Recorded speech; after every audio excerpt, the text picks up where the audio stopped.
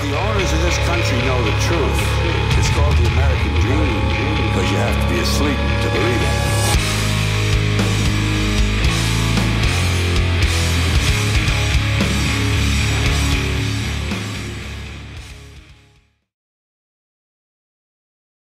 A Wise Man, actually that's one of the last songs that we worked on lyrically. You know, we went back and forth on a couple of lines. That was probably the last song on the record that we worked on. So Roger reached out to me, and he let me know they were working on a new record, and that there was a song that was given to them by a mutual friend of ours, Ricky Singh, who's from Backtrack. He said, "Yo, Ricky's got this song he wants to donate to us because he said it's total one voice." So I said, "Okay, let me hear it." And then when I heard it right off the top, I was like, "That's on point. That's definitely as close to one voice song as I've heard in a long time."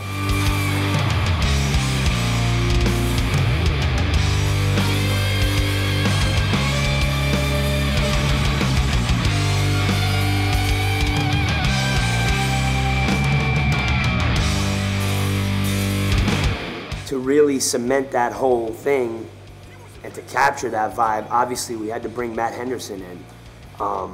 You know, that was Matt Henderson. That was the first record he did with AF, and that was that was really where he contributed to the New York hardcore sound on that record. We didn't put everything really together yet till that evening when Matt went into the studio. Like I said, "Matt, there's no guitar tracks. It's all you. You're gonna hear the band there, but it's all you. You do your magic. It's all guitars are just you." So he went in there, he did his thing. So when I showed up at the studio, I wasn't sure exactly how it was going to come out. And then once I started working on it, I was listening to the way it was sounding, and I actually started to hear like one voice sounds in it. I wound up putting a little extra flavor to the tracks because there's like some like feedback and sort of tremolo bar type stuff going on, a little bit of like lead type stuff that one voice obviously had. And people tell me they like to hear from that era. So stay closer to your enemy. A wise man once said.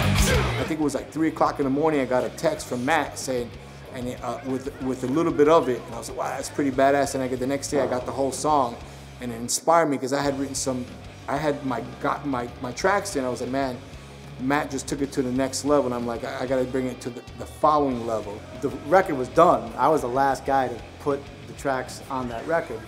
So when Roger got a chance to hear it, he really liked it, and it kind of inspired him to go back and put a little extra touch on his vocals. Like icing on top of the cake.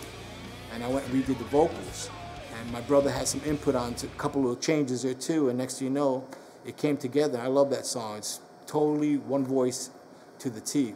I want to thank Matt, Ricky, my brother, everybody. We came in out real.